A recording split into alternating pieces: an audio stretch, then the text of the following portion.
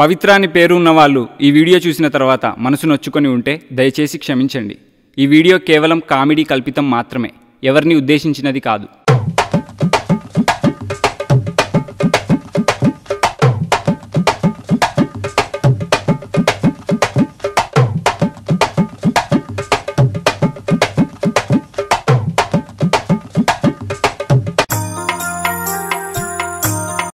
Hello, ఒరే దుబ్బడా, happy birthday రా. Thanks రా. మరి సాయంత్రం సభ పరిస్థితి ఏంటి?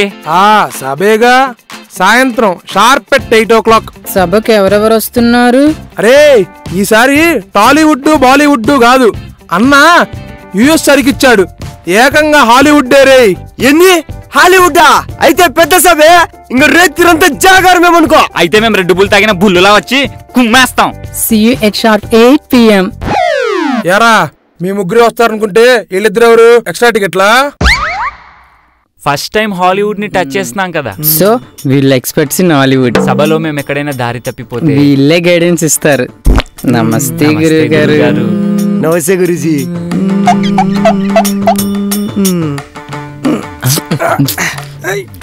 చూడండి బ్రదర్స్, మనకి సోఫాస్ కంటే ఫ్లోరే కంఫర్ట్స్. Setup change. ఇది కరెక్ట్.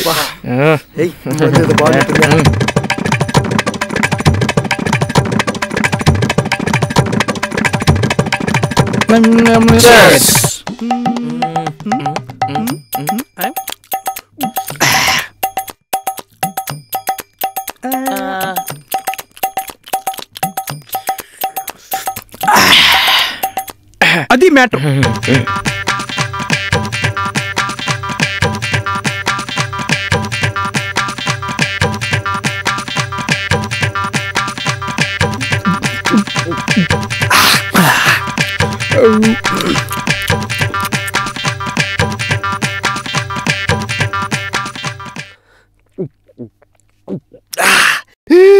నీరమ్మ దానిమ్మో.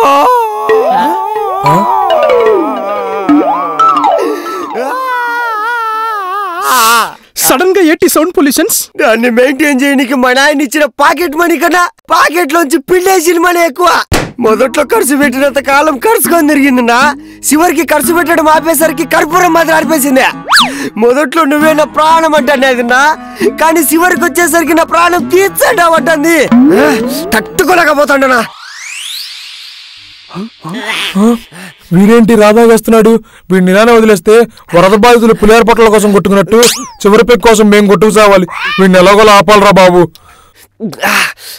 తమ్ముడు, ఈ టైంలో తప్పకుండా నీకు నా సపోర్ట్స్ కావాలి, సో నేను అక్కడికి వచ్చేస్తున్నా. తమ్ముడు, ప్రేమలో ఈ పెంట కామన్, ఆ ప్రెజర్ పెగ్గమే చూపించకూడదు.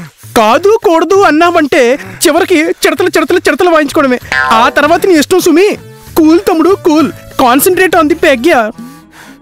నా మీరు మందులో మోనార్కులున్నా, మీరు యాడ్ చెప్తే అదే, కానీ అది బ్రేకప్ అని చెప్పగానే నేను మోచంటే బండరాయిని బయలు పడేసినంత ఆనందంగా ఉండదు నా.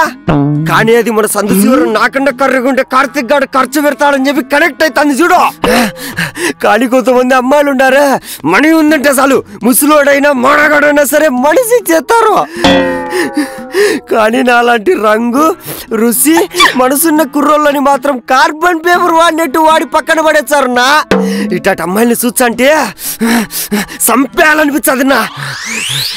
పోతే పోనీ తమ్ముడు, అది కాకపోతే ఇంకొకటి.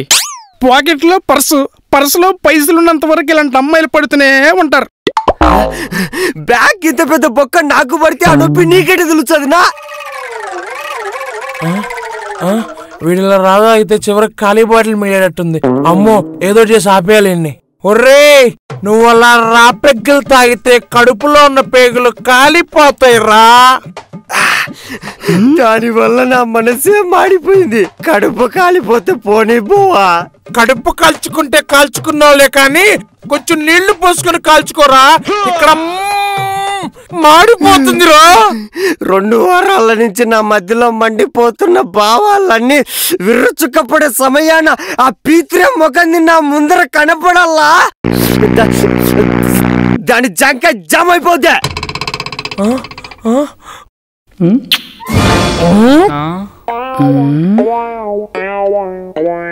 అరే అయోమయం, ఎవర్రా అది? నా గర్ల్ ఫ్రెండ్ రా. అరటి పండిస్తే తొక్కొల్చుకొని తినడం కూడా తెలీదు, నీకు గర్ల్ ఫ్రెండా? 1 వీక్ బ్యాక్ అబ్బిలో పరిచయం అయింది. తనకి నేనంటే ఎంత ఇష్టమో తెలుసా? ఆహా, ఏది ఫోటో చూపించు. నో, నేను మీకు చూపించను. కనీసం పేరైనా చెప్పరా. నేను చెప్పను, ఇలాంటివన్నీ నా గర్ల్ ఫ్రెండ్కి నచ్చు. రయ్యమ్మయ్యో, ప్రేమ అనేది మొదట్లో ఆకాశంలో మెరిస్తే చుక్కలాగా ఉంటది, కానీ తర్వాత తెలుస్తుంది అది ఓవర్గా మెరిస్తే తోక చుక్కలాంటిదని. సడన్ గా హ్యాండ్ ఇచ్చేస్తారు, జాగ్రత్త తమ్ముడు. మీరు ఇలా ముచ్చట్లు చెప్పి నా మైండ్ మారుస్తున్నారు. నా గర్ల్ ఫ్రెండ్ మీతో మాట్లాడొద్దండి. ఎఫ్బి అంటే ఫేస్బుక్ సర్వీస్ అనుకుంటున్నారు కానీ కొంతమంది అమ్మాయిలు వాటిని ఫ్రీ బుకింగ్ సర్వీస్ కింద వాడుకొని ఊదేస్తున్నారా తమ్ముడు?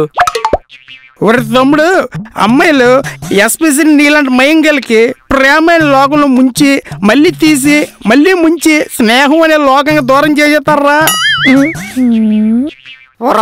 అవుతానే పో, పాతాళం లేక దక్కే చదిలే. అలా అనొద్దు, తను చాలా మంచిది. వాళ్ళ పేరెంట్స్ కంటే తనకి నేనంటేనే చాలా ఇష్టం. ప్రతిదీ నన్ను అడుగుతుంది. సో క్యూట్ కదా. తన గురించి మీకు కొన్ని నిజాలు చెప్తాను వినండి.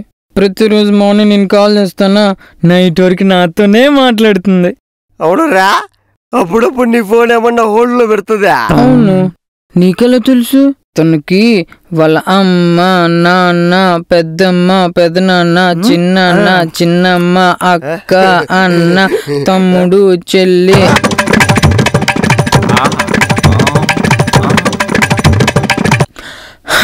వాళ్ళంటే భయం. వాళ్ళు ఫోన్ చేస్తే ఫోన్ ఓడ్లో పెడుతుంది, కానీ నా ఫోన్ మాత్రం అస్సలు కట్ చేస్తా తెలుసా?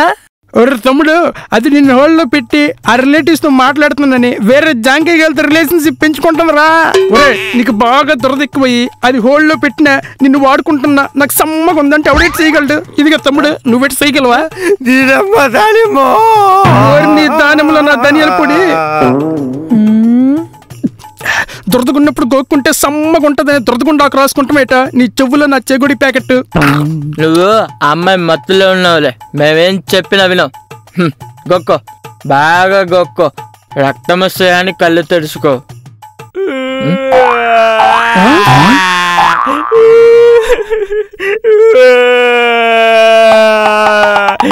నీ గర్ల్ ఫ్రెండ్ గురించి చెప్తుంటే నాకు నా పాస్ట్ గుర్తొస్తుందిరా, బతకాలం లేదురా.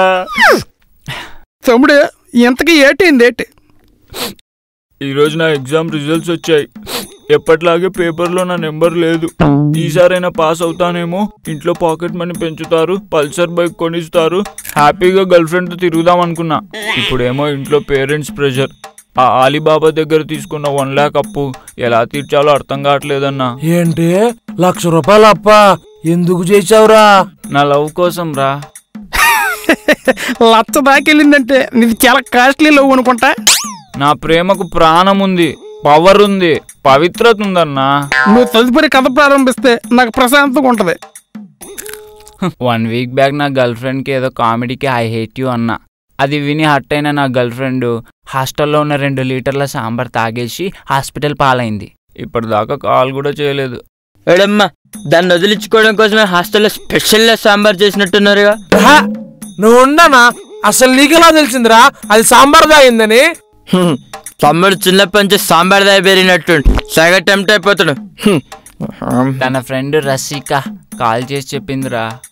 ఏమని? పవిత్రకు నేను ఐ హేట్ యూ చెప్పానని సాంబార్ తాగింది, సిచ్యువేషన్ చాలా క్రిటికల్గా హాస్పిటల్లో ఐసీయూలో ఉందని. ఈ విషయం వాళ్ళ పేరెంట్స్కి ఎలా చెప్పాలో తెలియక అర్జెంట్గా 1,00,000 కావాలని అడిగింది. నా వల్లే ఇదంతా జరిగింది కదా అని ఆలీబాబా దగ్గర 1,00,000 అప్పు చేసి రసికకి ఇచ్చాను.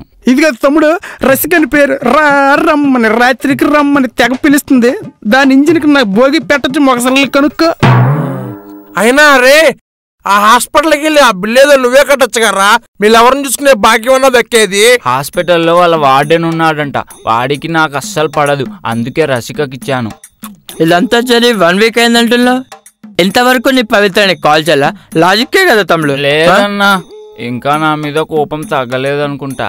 రసిక ఆధ్వర్యంలో లచ్చ ఎంజినట్టుగా ఉంది. ఇక నీ మీద కోపము తగ్గదు, కాలు కూడా చేయి తమ్ముడు. నీ పవిత్ర. పవిత్రనా? పవిత్రనా? ఈ అమ్మాయి నా పవిత్ర అంటే నా పవిత్ర ఫోటో నీ దగ్గరికి ఎలా వచ్చింది? 1 వీక్ బ్యాక్ అబ్బిలో పరిచయం. ప్రాణానికి ప్రాణంగా ప్రేమించిన పవిత్ర తిన్నే. దీనమ్మ దానిమ్మ నా రక్తాన్ని రసంలాగా తాగిన పీత్ర ఇదే భయ్యా.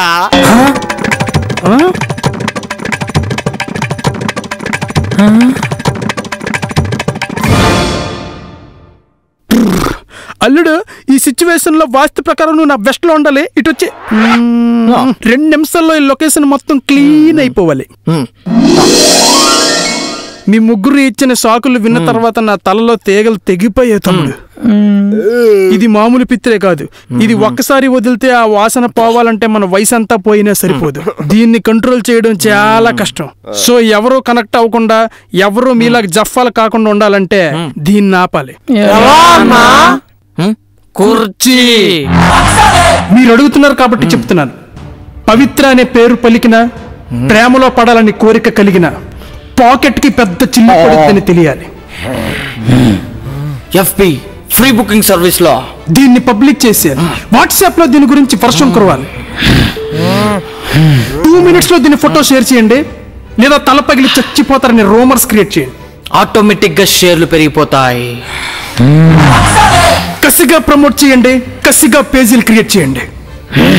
పవిత్ర వాళ్ళు నాశనం అయ్యే వాళ్ళు అవుతారు, నాకెందుకులే అనుకునే వాళ్ళు మాత్రం ఇమీడియట్ గా ఎఫ్పి డియాక్టివేట్ చేయండి. మీ వల్ల మాకు ఏ ఉపయోగం లేదు. గుర్తుపెట్టుకోండి, మీకంట పెద్ద జఫాలు ఎవరు లేరు ఇక్కడ. మీకు ఏదనిపిస్తే అది చేయండి. ఎవరి మాట వినొద్దు, పవిత్ర మాట అస్సలు వినొద్దు. పిత్రే పవిత్ర ప్రపంచం మొత్తం పాపులర్ అవ్వాలి. చాల్ ఏంది? I like you, add me Pavitra.